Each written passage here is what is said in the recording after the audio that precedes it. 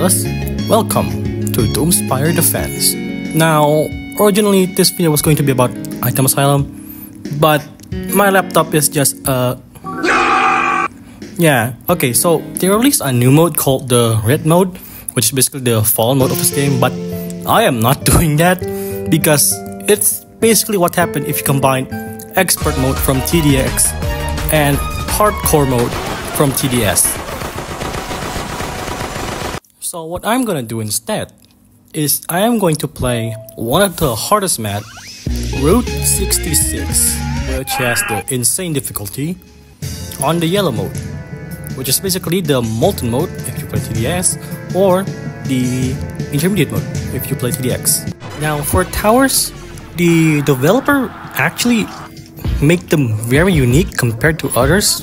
Well, I think so. Like this tower here, the pizza place is basically a spawner that spawns pizza deliveries onto the enemy side, and it acts more of a like cowboy from TDS, which how it works is that each time it attacks an enemy, it gives you money.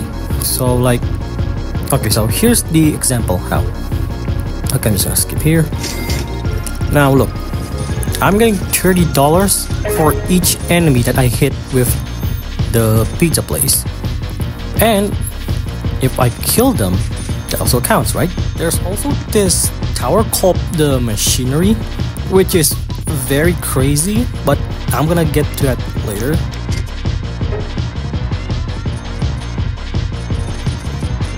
Okay, now this is the Rockstar, which is basically kind of a DJ for this game.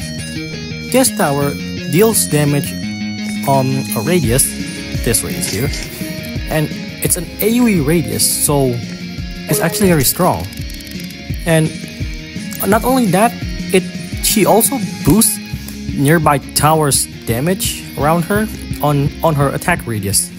So she's basically a very interesting early game and late game unit.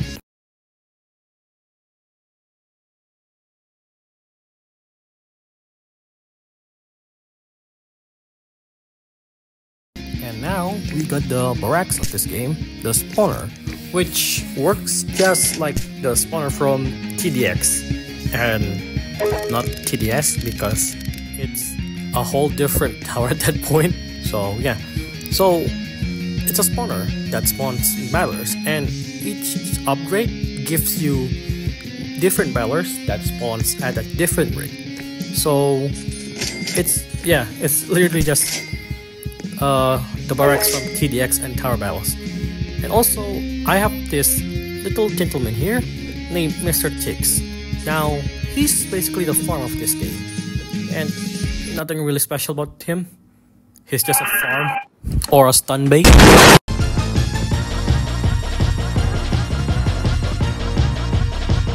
Okay, now we have the machinery, which is basically what happened if Accelerator from TDS have a baby with the engineer from TDS. You get this guy, and oh boy, as if Accelerator and engineer combined together was not scary enough for you, this guy takes it to a whole new level, because his sentry is just built different. Like, I'm gonna show you when I got into his last upgrade, because his last upgrade turns his sentry into an actual unit.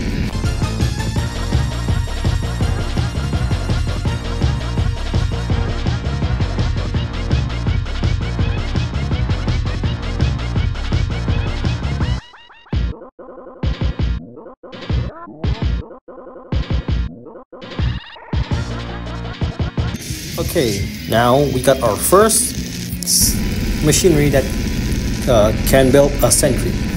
Now, after this guy overheats, he builds a sentry, and this sentry, if put on near a path, it can damage any enemies. So basically if any enemies touch that sentry in a path, it's gonna take 500 damage, and that's only the first level sentry. The higher the machinery level is, the higher the sentry health and damage output. And also it has hit detection, like look, boom, just gone because of that sentry. Yeah. Also, I upgraded the pizza place, so now it's gonna summon a car, which gives more money and has more health to deal damage to the enemy. So let me just wait for a car. Yeah, okay, there it is. There's a car. Now look at this car. 300 damage, and I'm getting 300 money. Oh, okay, he's dead. Well, okay, you know the drill, right? 300 HP for a unit. That gives me $300 or $200. I think. What was that again? Like $200 to $300 for just dealing damage, and you can put 4 of those. So yeah, the developer really knows how to make interesting and definitely balanced towers.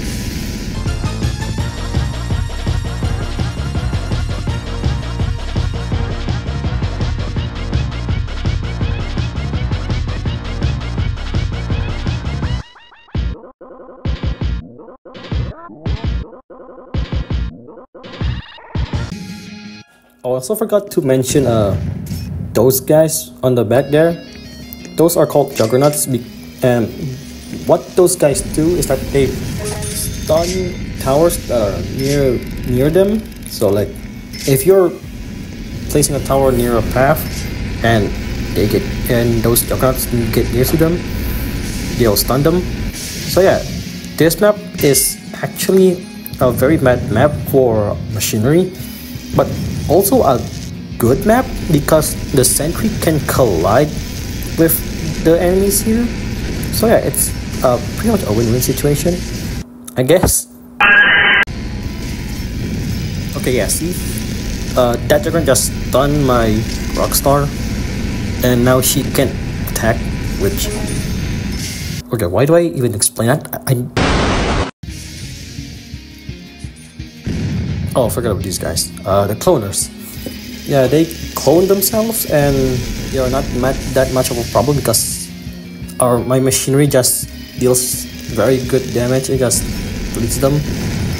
Oh, another thing about barracks on this game, or spawner, you can summon a unit with 10,000 HP from the spawner. So it's a very good late game tower too, and very needed in this type of map where it's very long. So hold on. Okay, I'm gonna upgrade this now. Look at this. Now my towers near here gets a 50% damage boost, which is very good. But not only that, the Rockstar now at max level gets an ability to stun enemies on her attack radius. So if I have lots of enemies near her, I can just use her ability and just stop them. And yeah.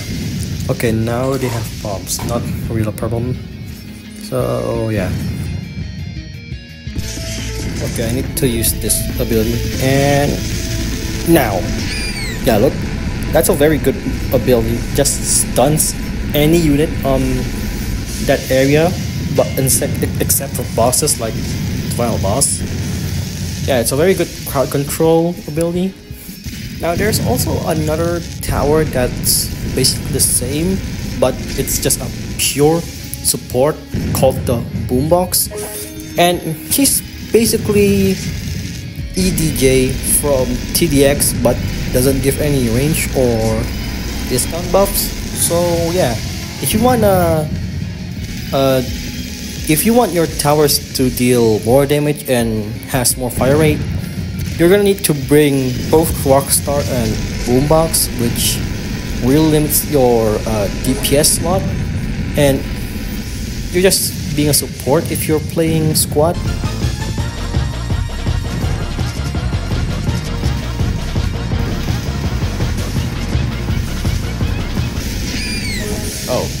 with 29 rocket launchers.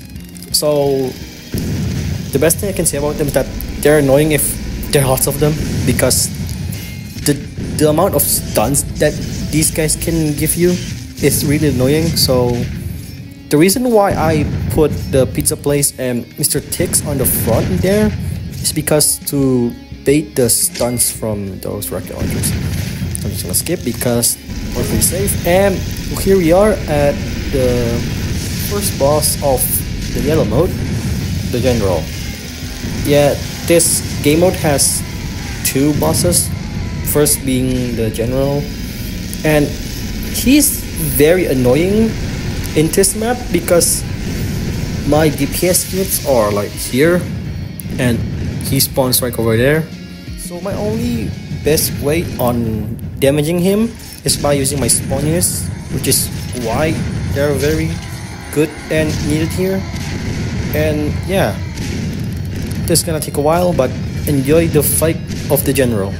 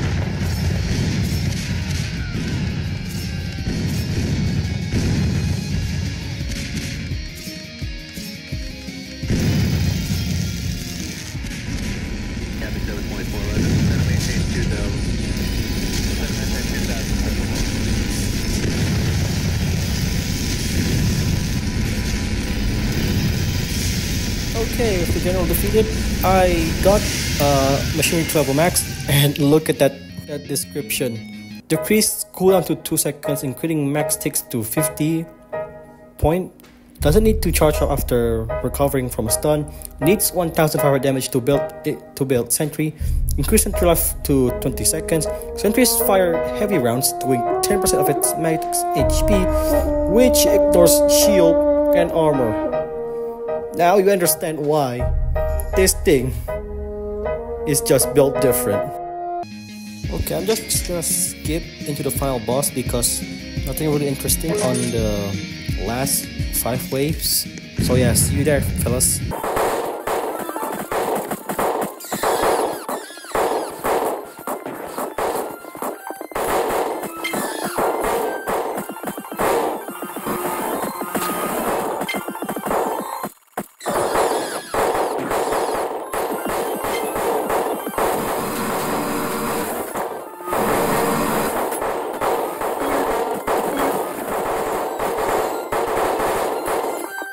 Okay, here we are at the final wave, and enjoy this battle between my army and the ex-opponent, which is the boss of yellow mode.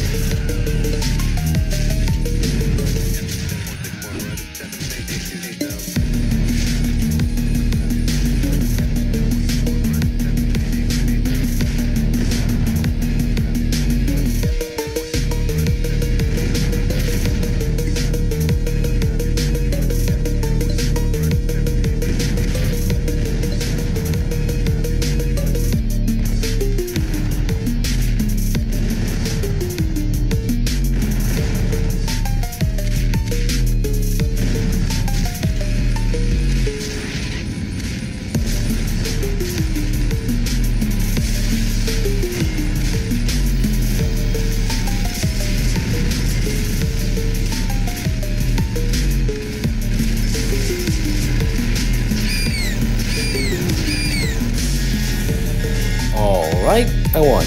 So there are more game modes than just the 3 regular modes. So subscribe and like if you want to see them. See ya!